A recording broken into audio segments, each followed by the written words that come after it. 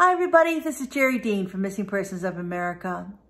I started working on missing person cases about 10 years ago. I had retired from federal law enforcement, even spent some time teaching piano, and also working at the Examiner, writing up stories for missing persons. And after the Examiner went into a different direction, I decided to continue on my own and created my blog. And then subsequently, I'm doing YouTube videos on missing people.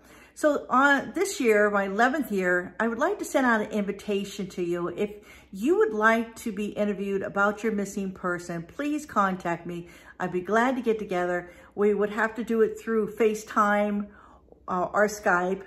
And I can develop the storyline and you can tell me about your missing person. And it doesn't matter how long it's been, if it's been a year, 5 years, 10 years, let's get this story out there again. Even if I've talked to you before about your missing person and you have more information, you want to get out there, some new stuff that you have found out about, let's do that. Let's let the people know what is going on with your case and let's bring it out into the open.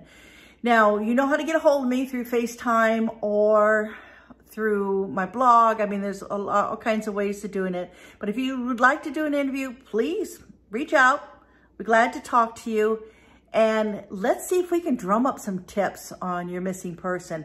It's usually what happens when you start putting the cases out there and you get more information out there about the circumstances surrounding their disappearance.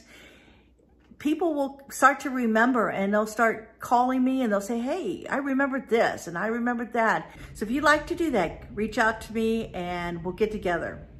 All right, everybody. Thank you. Bye-bye.